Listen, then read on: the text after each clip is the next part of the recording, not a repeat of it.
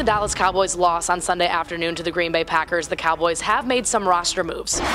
The Cowboys signed wide receiver Antonio Callaway, center Brock Hoffman, and defensive end Takkarist McKinley to the practice squad on Wednesday morning.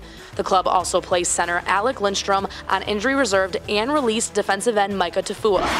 This week, Dallas has some things to work on before their game against the Minnesota Vikings on Sunday. They're looking to redeem themselves, and offensive coordinator Kellen Moore said there's two things they need to work on this week during practice before Sunday afternoon's game. That's the run defense and the interceptions that we've been seeing from Dak Prescott. For all things Dallas Cowboys, tune into Spectrum Cable Channel 15 on Wednesday and Thursday nights.